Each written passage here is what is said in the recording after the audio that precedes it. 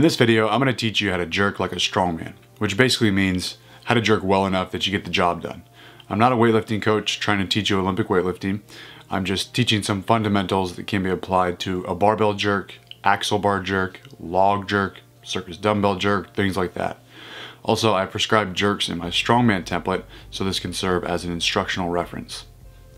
First, let's discuss some definitions. A strict press is where you press something overhead without using your legs to help propel the bar up. Your upper body is doing all the work, while your lower body just stabilizes. A push press is where you start by bending your knees, and then you drive the bar up using your legs, and you finish the press with your upper body. A push jerk or a power jerk, they're both the same thing, is where you start by doing a push press and bending your knees, but rather than finishing with straight legs, you finish by pushing your body back under the bar and catching the weight overhead with bent knees. A jerk utilizes what's called a double knee bend. One bend during the dip and drive, and a second bend in the catch position. Here are some jerk drills to help you learn this movement.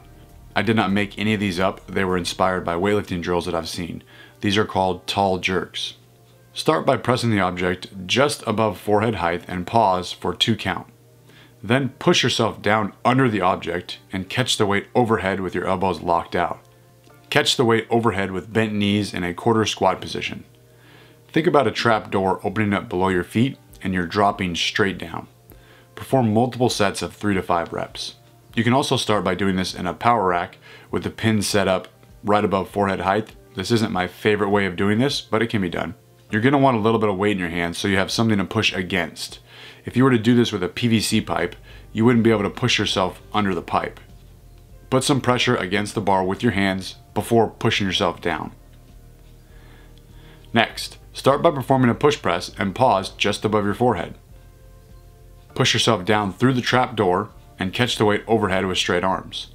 Perform multiple sets of 3 to 5 reps. For the push press portion of this, keep your feet flat on the dip and come up onto your toes for the pause. Don't catch the weight overhead with knees locked out. That means you didn't actually push yourself under the bar at all. Again, catch the weight overhead with your knees bent. If you find this hard to do with weight in your hands, you can practice your footwork without any weight.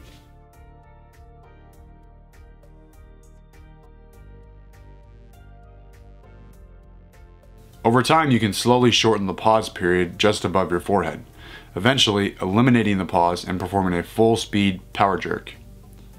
Do not rush the push press. This part doesn't need to be fast, especially as you're learning this. The second part of the movement, when you're pushing yourself back under the bar, should be fast. You're in a race against the bar to see who can drop down faster. Once you become more proficient with the push jerk technique, you'll find that if you have enough weight overhead, you can actually push yourself down faster than gravity wants to pull you down naturally. This movement can't really be done slow, it's quick. It takes some timing, coordination, commitment, and a bit of athleticism, so be patient as you practice this. Here are some extra points of instruction. Make sure your rack position is solid. Whether the bar is resting on your shoulders or floating below your chin is up to you.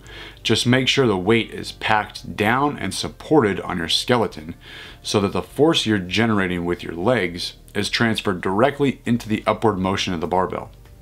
A loose, floppy, weak rack position is like a broken link in a chain. Power from your legs will dissipate there and it won't transfer into the bar. A good rack position will also ensure the barbell is pushed in the right direction and not out away from your body.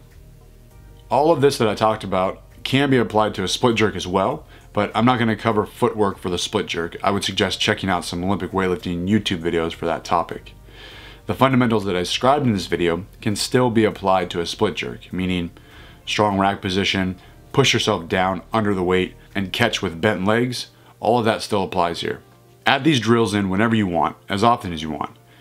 And as you get more proficient, you should notice your technique bleeding into your working sets with heavier weights. Personally, I like to program all types of overhead presses: strict press, push jerk, and split jerk. And my weight selection for each of those movements is reflected by my proficiency with those movements. Meaning, once I started practicing split jerks, The weight was so light that I could practice nearly every day and it didn't take anything out of me. So don't be afraid to practice these movements a lot. Thanks for watching, and always remember, tread on time!